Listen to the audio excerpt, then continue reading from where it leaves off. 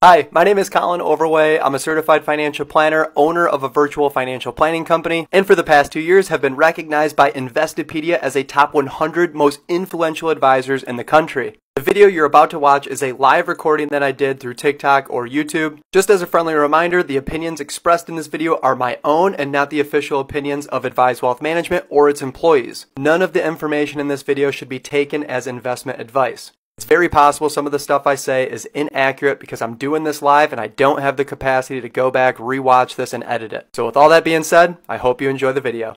All right, let's pull it back up so you guys can like visually see. It's like my cell phone here. Hey, this is Zach. Hey Zach, it's Colin. How's it going, man? I'm doing well, Colin. How are you?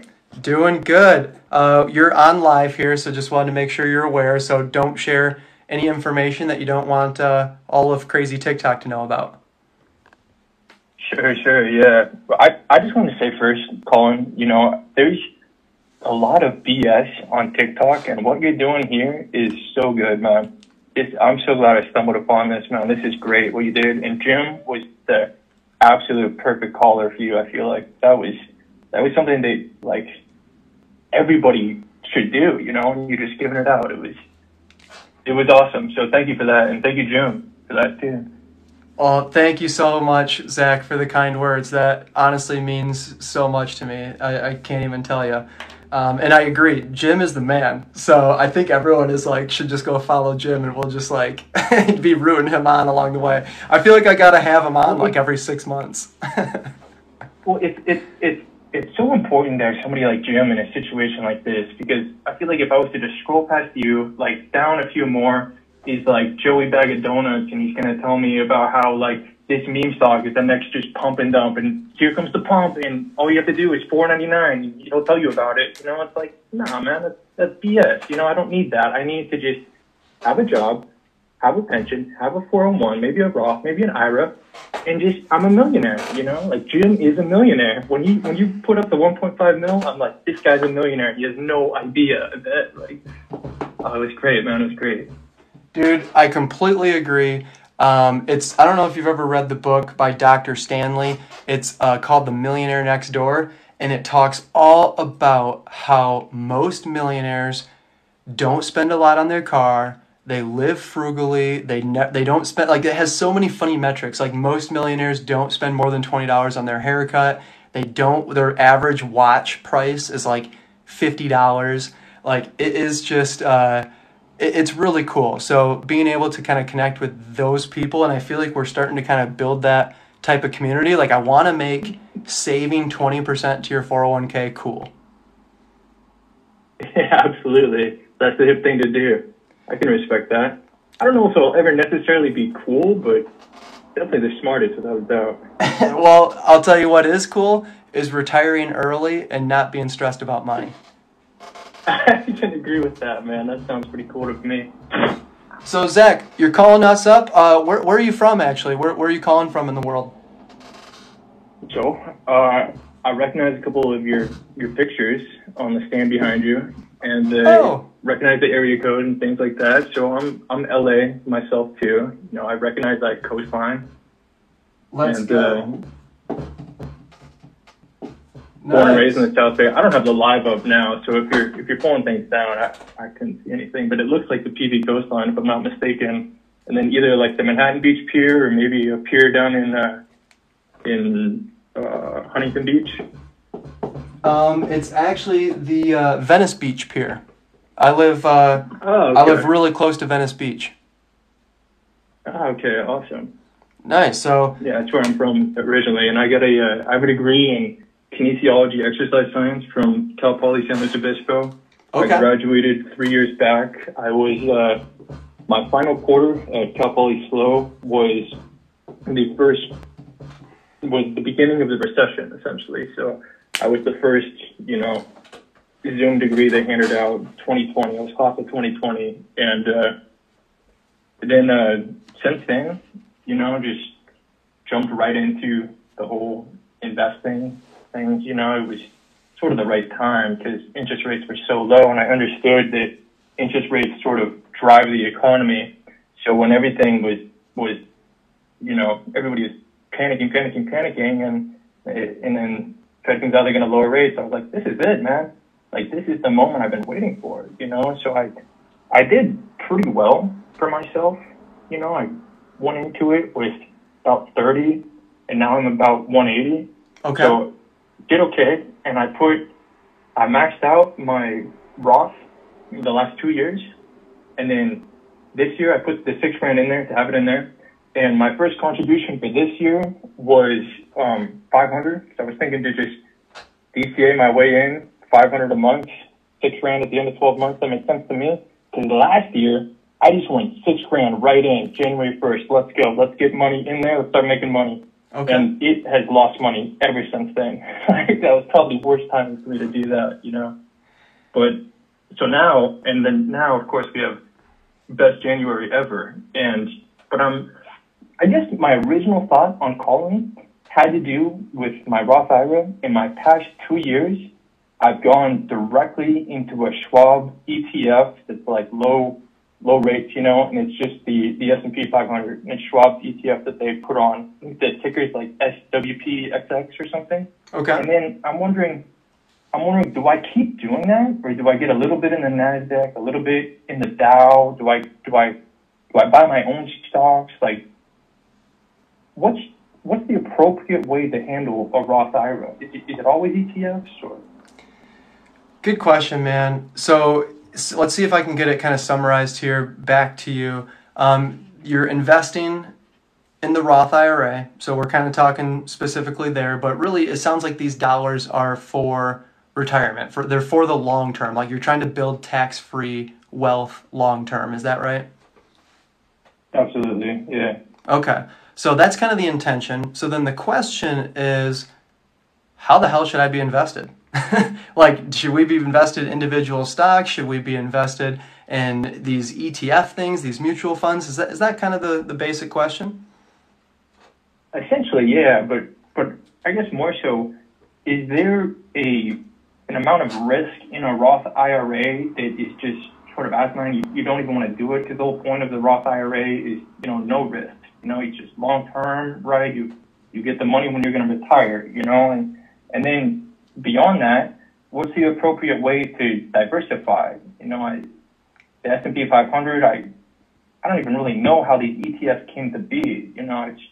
It seems like they were just there forever, and then now they got like the Russell 5000 and then the QQQ and all these leverage ETFs and stuff, and it's becoming overwhelming, and I've sort of just gone to the point where the best representation of the American economy is just always going to be the S&P 500. Such a good question, Zach. I think a lot of people can relate to you in the sense that they're overwhelmed when looking at all these options. I mean, I don't know if this is accurate, but I know there's a lot. I believe there are more mutual funds and ETFs than there in the United States than there actually are stocks. So oh wow, that's funny. So they're packaged up in so many different ways. They are packaged up. You can buy an ETF for weed stocks. You can buy an ETF for tech stocks. You can buy an ETF for software. You can buy an ETF for so many different, very niche and specific things. So what is one to do when you search best ETFs on Google and you get, 5 million pop-ups here?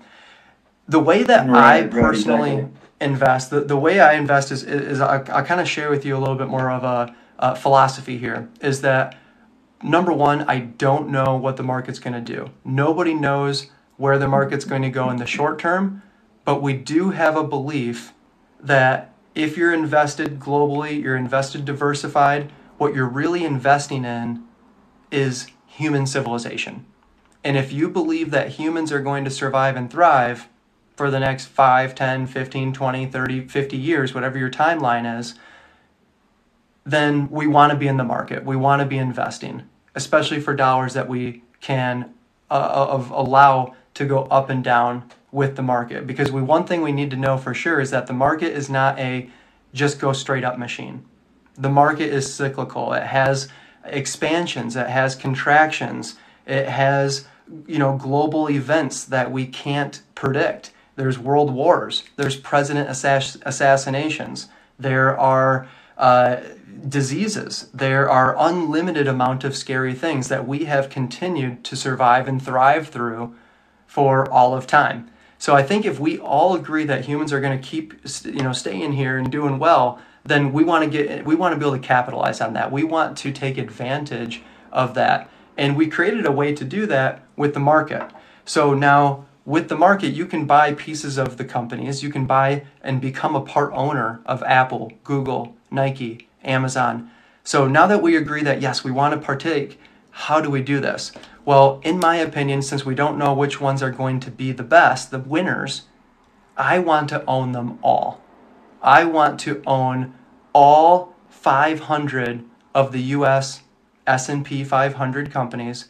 But that's not where I want to stop, because there's about 5,000 or 6,000 publicly traded companies in the US, and I want to try to own as many of those as I can.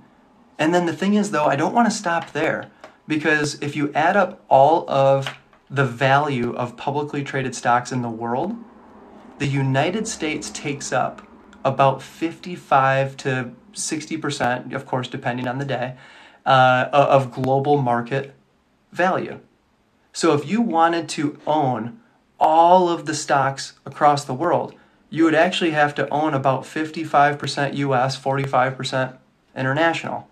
So that is really where I start from a basic standpoint, and that you can actually accomplish that with really, really simple tools. There's some incredible tools out there that can invest in a very similar mindset. Of course, that's not going to be buying software ETFs. That's not going to be buying weed stocks. It's not going to be buying some random strategy. It's going to be either putting together a collection of some of the major ETFs, like the S&P 500 being one. You could get one for emerging markets. You could get one for international. But quite honestly, man, there's some really great ones out there that do it all with just one stock ticker. An example of that would be like VT, which is a Vanguard Total World Fund. You could do that with also things like a target date fund. And I know people are going to dog on target date funds, and I think rightfully so in some regard, because often they have high expenses. But if you look up some of these like Vanguard target date funds, which is one of the most popular out there. I'm sorry to interrupt you, but I just don't want to get lost here and caught up on this. What's a target? I don't even really understand what you're saying. Target date? Is that what you said? Yes. Perfect. So target date funds are going to be, a lot of times they're an investment option within your 401k or 403b. It's a very popular option. And the reason they say they have the word target in there is because they're trying to make it as simple as possible, and they want you to create a target of when you're going to need the money or when you're going to retire. So for example, you might be, how old are you, Zach? I'm 27. Perfect. So if we're going to, what age do you want to retire? Ballpark. I won't hold you to 28. Right. You're asking 20. I've always had 65 in my mind. Okay, so 27 less 65 is 38 years. So we're talking about 2041 is like a reasonable, so 27 plus 38, yeah, exactly. So 38 plus 2023. That doesn't even Sorry. I did less. I lessed it instead of added it. Sorry, it's 2061. So 2061. I'm talking the math guy, right? So no, it's the year 2061. So there are target date funds that are 2060. So you could get a Vanguard target date fund, and it's going to say 2060 target date, and they're going to already create you automatically a globally diversified portfolio for almost nothing. Oh wow! I didn't even know that these exist. These are cool. So this is you wouldn't advise, but based on education, somebody might put one of these into their Roth IRA. You could put that in your Roth IRA. And by the way, Zach, I need to disclose, because I'm not supposed to be giving out specific advice here. This is just purely educational. This is not advice. I don't know you, so I just hope that you want to acknowledge that. Yeah. I wanted to pull it up so I could do my own research here. Perfect. Exactly it. That's true for everyone in the chat. This is just education here. We're having conversation because that might not be the best thing for you based on your timeline and when you need the money, etc. Oh, I'm seeing them all here, though, man. They got 2065, 2060, 2055. This is awesome. Yep. Oh, okay. So are these going to diversify their portfolio based on what they think is going to be good by that year, or how would these differ? I guess I could look at what's in the fund. Yeah, so if you check out what's in the fund, what they're basically trying to do is not make any guesses as to who the winners are going to be. So they're going to try to diversify based on how big all the companies are. So for example, Apple is the largest company in the world, so they're going to be the #1 position. They're going to have the largest allocation. However, these target date funds are going to own like 9,500 companies or something wonky like that. So, oh wow, you now, by buying this one ETF, this one exchange traded fund or mutual fund, you now own 9,500 companies at the same time.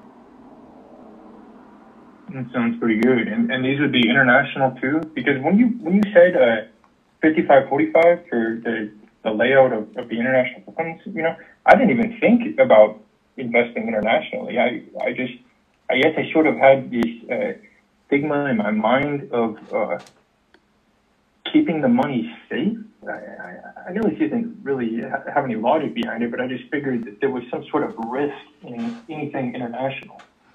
So there's risk in international, there's risk in the U.S. I mean, you witnessed it with your Roth IRA from in January 2022. We were down 20%. I mean, that you got smacked pretty good. Yeah, no kidding, man. So that is, and there's definitely periods of time. The last 10 years, the U.S. has really outperformed international, but there are definitely decade-long periods where international has outperformed the U.S. So if the U.S. outperformed for the last 10 years, who do you think is going to outperform for the next 10 years? I don't want to make any predictions. Yeah, exactly. I don't want to make any predictions here, but it's pretty reasonable to say, hey, if 40% of the world economy and value of companies, publicly traded companies, is international, it'd be kind of silly to completely ignore that. Yeah. Okay. And speaking of this, you sparked my memory on something somebody once said, where there's my understanding is it's an ETF similar to something like the Nasdaq or something, right? And it was a Japanese ETF back in like the 80s, 90s, something like that, and it crashed like beyond any crash in history. And even to this day, it still hasn't come back to that level that it was in like the 80s, 90s, or whatever it was. Does that sound like anything familiar to you?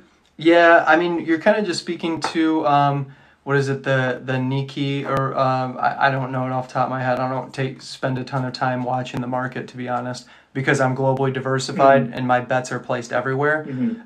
So I don't really need to watch the market. I like to focus on the things that we can control. But that is completely true. The Japanese market is a very famous example of how the market can be flat for a long period of time. So the U.S. could very well go into one of those periods. I think that would it's more unlikely, especially based on how our demographic is versus the Japanese market. There's a lot of reasons that you can kind of point to there. I mean, their debt levels are significantly higher than ours in comparison to GDP. There's a lot of things that you compare and point to. The truth is that nobody knows, so we got to stay diversified. Listen, yeah, but I guess maybe that was sort of the thing that planted the seed of doubt in my head, to where international, invest there and it's possible you'll never get it back. Whereas, people have always said the S&P and things. Now, of course, 2022 was rough, but I figure that'll even out in the long run, and that's guaranteed in my mind. Maybe I'm naive by thinking that, but it seems guaranteed to me. That you can certainly have those opinions, The thing is, though, is that it's that's historically making making bets across all of the companies and all of the countries and all the indices is has proved out to be pretty darn good. And if you think about emerging markets too, I mean, think about a billion people having access to the internet across, over the next 5 to 10 years across India and Africa and even parts of China. Like, these are the emerging markets, and Brazil and Argentina. Yeah. Like, these people are going from poverty into middle class, and they are spending and buying and sending their kids to school, and these economies are growing.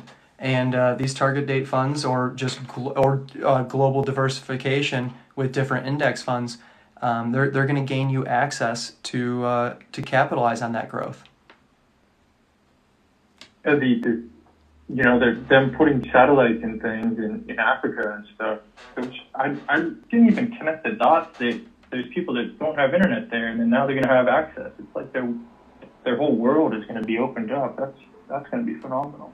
Exactly, and all of those, that revenue is going to be captured somewhere. So that's, I think that's kind of my idea. But Zach, any other questions here? One more thing I wanted to ask you, and then I wanted to leave you with it.